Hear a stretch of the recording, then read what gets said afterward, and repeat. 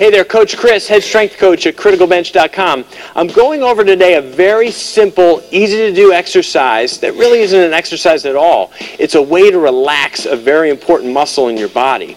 That's the psoas muscle. It's in that hip flexor group. So I'm going to drop down here, and I have Michelle already in the proper position. Her knees are bent, her feet are roughly about 16, 18 inches apart.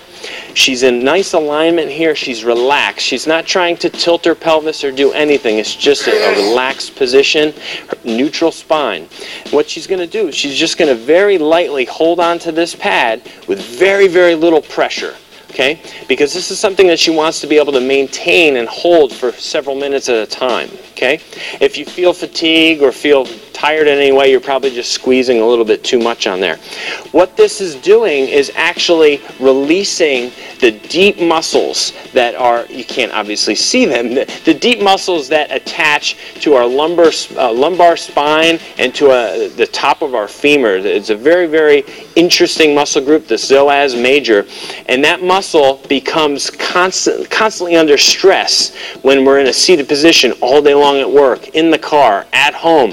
So what we're doing is we're releasing that muscle, we're letting it stretch out, we're letting it lengthen and just relax. And what that muscle does is just a numerous amount of things for us.